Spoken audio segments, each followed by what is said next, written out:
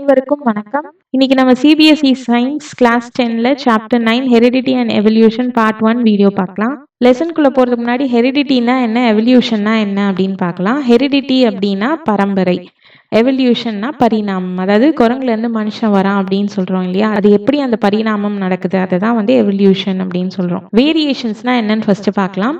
Variations அப்படின்னா வேறுபாடு. So இந்த வேரியேஷன்ஸ் வந்து ரீப்ரொடக்ஷன் மூலியமா நடக்குது.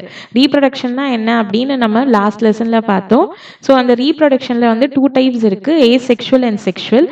ஸோ ஏசெக்சுவல் ரீப்ரொடக்ஷன்ல வந்து இந்த வேரியேஷன்ஸ் வந்து ரொம்ப கம்மியா இருக்கும், வேற செக்ஷுவல் ரீப்ரொடக்ஷன்ல அதிகமா இருக்கும். எதனால ஏசெக்சுவல் ரீப்ரொடக்ஷன்ல இந்த வேரியேஷன்ஸ் கம்மியா இருக்கு அப்படின்னு பார்த்தோம்னா, ஏசெக்சுவல் ரீப்ரொடக்ஷன்ல சிங்கிள் பேரண்ட் தான் இன்வால்வ் ஆயிருக்கும். அதாவது ஒரு பேரண்ட்ல இருந்து தான் ஆஃப் ஸ்பிரிங் வந்து ப்ரொடியூஸ் ஆகுது. அதனால டிஎன்ஏ காப்பிங் நடக்கும் போது ஏதாவது இன்அக்யூரசிஸ் நடந்தா மட்டுமே இந்த மைனர் வேரியேஷன்ஸ் வந்து ஏசெக்சுவல் ரீப்ரொடக்ஷன்ல பார்க்க முடியும்.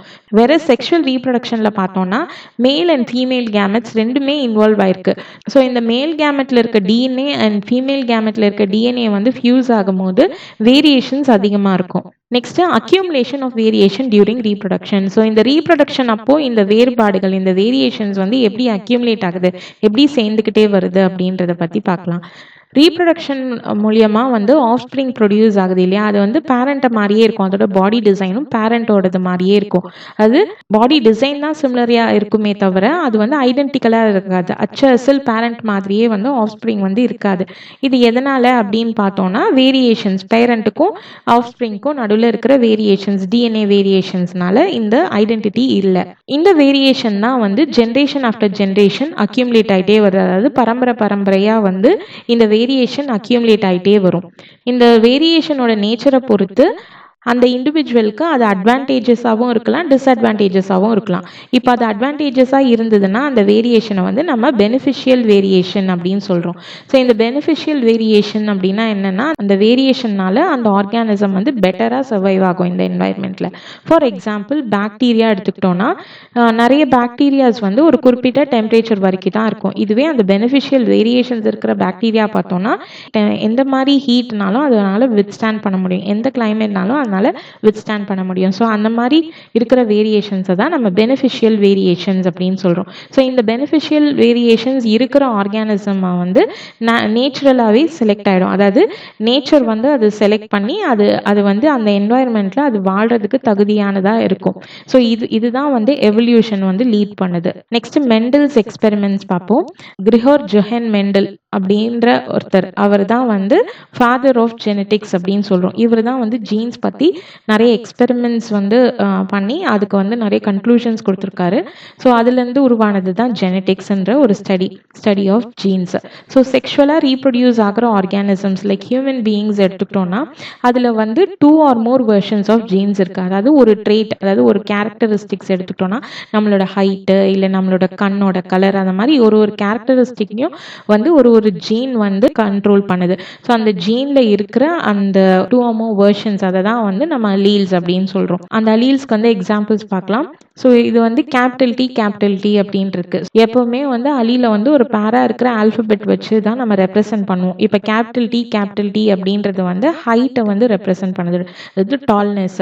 ஸோ இந்த ரெண்டுமே கேபிட்டல் டீயாக இருக்கிற பட்சத்தில் அது வந்து டாமினன்ட், அதாவது ஒன்று கேபிட்டலாக இருந்தால் கூட அது வந்து டாமினண்ட்டாக தான் இருக்கும் அந்த கேரக்டர். ஸோ இது ரெண்டுமே இருக்கிறதுனால அது டாமினன்ட் அலீல் தான். ஹோமோசைகஸ் டாமினன்ட், ஹோமோ அப்படின்னா சேம், இங்கே வந்து 2 அலீலுமே சேமாக இருக்கனால அது ஹோமோசைகஸ் டாமினன்ட் அலீல் அப்படின்னு சொல்கிறோம். இதுவே ஒரு கேபிட்டல் ஒரு ஸ்மால் டி இருக்கும் போது இதுவும் டாமினன்ட் தான். அதாவது ஆல்ரெடி நான் சொன்ன மாதிரி ஒரு கேபிட்டல் டி இருந்தால் கூட அது வந்து டாமினன்ட் கேரக்டர் தான் வந்து எக்ஸ்பிரஸ் பண்ணும். இங்கே வந்து ஒன்று கேபிட்டல் ஒன்று ஸ்மாலாக இருக்கிறதுனால இது வந்து டாமினன்ட் தான். பட் இதை வந்து நம்ம ஹெட்ரோசைகஸ் அப்படின்னு சொல்கிறோம். எந்த ஹெட்ரோசைகஸ் அலீலாக இருந்தாலுமே அது டாமினண்ட்டாக தான் இருக்கும். எதனாலனா ஹெட்ரோ அப்படின்னா டிஃப்ரெண்ட், ஒன்று வந்து டாமினன்ட் ஒன்று வந்து ரிசசிவ் இருக்கும். ஒன்று டாமினன்ட் இருந்தாலே அதுதான் வந்து எக்ஸ்பிரஸ் ஆகும், ரிசசிவாக இருக்கிறது வந்து எக்ஸ்பிரஸ் ஆகாது. நெக்ஸ்ட்டு ஸ்மால் டி ரெண்டுமே ஸ்மாலாக இருக்கிறதுனால இது வந்து ரிசசிவ் அலீல், அதாவது இது வந்து ஷார்ட்னஸ்க்கான ஒரு அலீல். இதை வந்து ஹோமோசைகஸ் ரிசசிவ் அலீல் அப்படின்னு சொல்கிறோம். ஸோ மெண்டல் வந்து நிறைய எக்ஸ்பெரிமெண்ட்ஸ் வந்து கேரி அவுட் பண்ணார். அதாவது பட்டாணி செடியை வச்சு நிறைய எக்ஸ்பெரிமெண்ட்ஸ் வந்து கேரி அவுட் பண்ணார். ஸோ அவரோட எக்ஸ்பெரிமெண்ட்ஸ்க்கு வந்து அந்த பட்டாணி செடியில் வந்து நிறைய விசிபிள் கேரக்டர்ஸ், கான்ட்ராஸ்டிங் கேரக்டர்ஸ் வந்து அவர் பார்த்தாரு. ஸோ அந்த கேரக்டர்ஸை எடுத்து அந்த பிளான்ஸை வந்து அவர் வந்து கிராஸ் பண்ணி நிறைய எக்ஸ்பெரிமெண்ட்ஸ் பண்ணார். அதோட ரிசல்ட்ஸும் அவர் வந்து கொடுத்துருக்காரு. ஸோ எந்த மாதிரி கான்ட்ராஸ்டிங் கேரக்டர்ஸ் அப்படின்னு பார்த்தோம்னா, டாலாக இருக்கிற பிளான்ட்டையும் ஷார்ட்டாக இருக்கிற பிளான்ட்டையும் கிராஸ் பண்ணார்.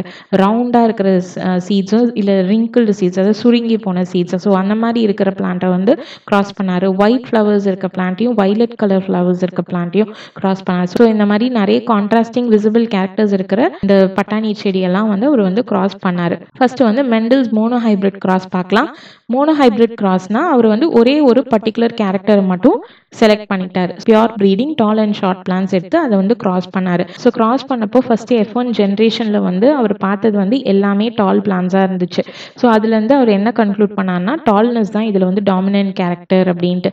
ஆனால் அவர் வந்து டால் அண்ட் ஷார்ட் பிளான்ஸை தான் அவர் வந்து கிராஸ் பண்ணார். ஆனால் அவர் F1 ஜென்ரேஷனில் பார்த்தது எல்லாமே வந்து டால் பிளான்ஸ், டாமினன்ட் கேரக்டர் மட்டும்தான் எக்ஸ்பிரஸ் ஆச்சு. வேற ஷார்ட் பிளான்ஸ் ஒன்று கூட அதில் இல்லை.